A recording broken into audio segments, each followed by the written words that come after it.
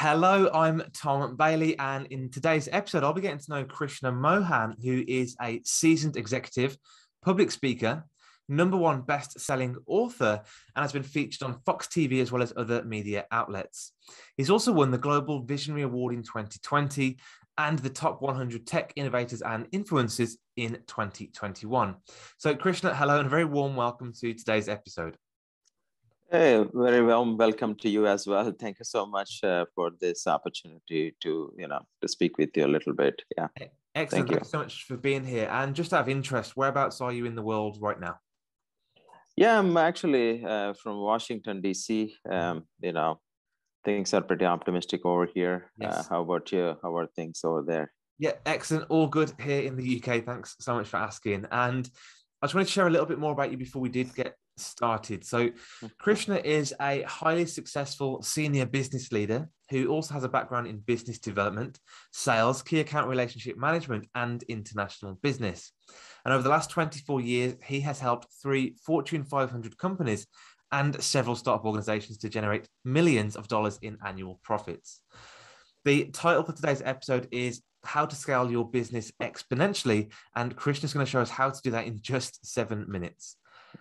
So question 1 for you is nice and simple. Who are your ideal clients or businesses that you typically work with? Yeah, my ideal clients are business owners. These are growth-oriented companies. These are companies who are having some innovative technology or coming up with some great startup idea. And apart from that, we also have some solutions around large organizations, and we do consulting, for them on various aspects. Yeah. Fantastic. And I guess there's a large range of businesses here, but do you find there's one typical biggest challenge that they all face? Well, I think most business owners constantly face the growth challenge. Yes. Basically, revenue is the key metric, right? Everybody is after revenues. And I think the second most important aspect apart from that is, funding and financing for the business. I think these are the 2 critical areas. We specialize on revenue growth strategies and then help these business owners to accomplish those revenue goals. Yeah. Yeah, absolutely important. And I guess those businesses that are stagnated and struggling to grow their revenue, what impact does that typically have on either the business owner or, in fact, the business? Well, the impact is significant, right? So it's going to affect their operations.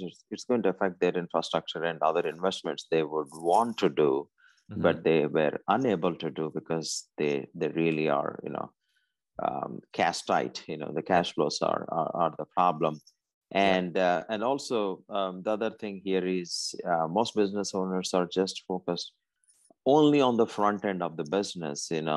So yeah, revenues are important, but at the same time, I would recommend a lot of these business owners to consider partnering with, complementary products. There are several ways to actually get to that revenue goal. Need not always be a sale. Yes. Sale is the end outcome, right? But in the meanwhile, you should start looking for strategic partnerships. You should start looking at great resources who can become part of your company that can get you what you want. But you cannot wait until you make a certain a revenue goal and then look for these partners and then look for these great resources. I would suggest you should do all of these things simultaneously.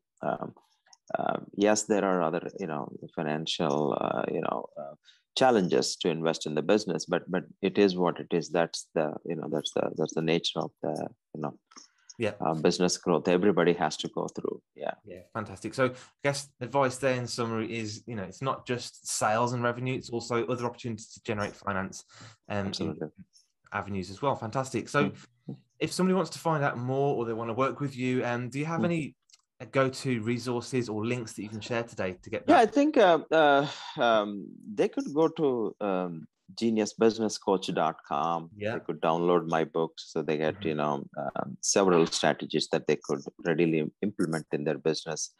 To get to their revenue goals.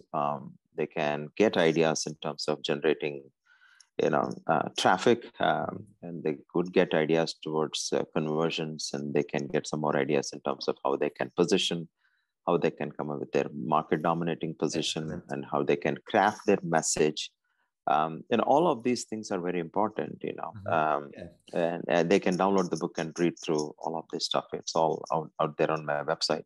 Great. So that's geniusbusinesscoach.com, and I'll put that link into the show notes so people can click on that and they can dive right in and download that book. And then the next question then, obviously you've worked in lots of different industries, and over the time, what would you say is one of your greatest failures or mistakes that you've made, and what did you learn from it? Yeah, I mean, we failed many times, you know, not just one time, but I would say most recent, I would say just last couple of years back, our e-commerce venture was a failure that I would say is one of the big one, I would say, just because we were way too optimistic in what we are doing, and so much focus towards investing in marketing rather than organic growth. Understand. So, you know, you pump in a lot of money to all these, you know, short-term conversion strategies, losing track on profitability. Yes. Again, keeping an eye on the revenue. So you will do well on revenue, but you're not profitable. Because you're investing on marketing. Again, losing focus on organic growth. Got it. I think those are the two biggest mistakes, I think, which I can attribute towards that fiasco. Absolutely, yeah. But then again, you know, we know how to come back, but, you know, we just switched our gears and just stayed on track to what we are good at. Yeah, and that organic growth is so important for that foundation of the business after the investment runs out. So the last question from me today is, what is one question that you think I should have asked you today, maybe about business growth, that you think will add some great value to our audience? I think the most important question here is, what is your vision? Yes. Yeah. What are you trying to accomplish, right? What are you after? Everybody wants to make money, you know, that's okay, but you are in the business to make money, that's also good. But what's your real vision? What are you really trying to build here, right? Are you trying to build $100 million company in the next 5 years?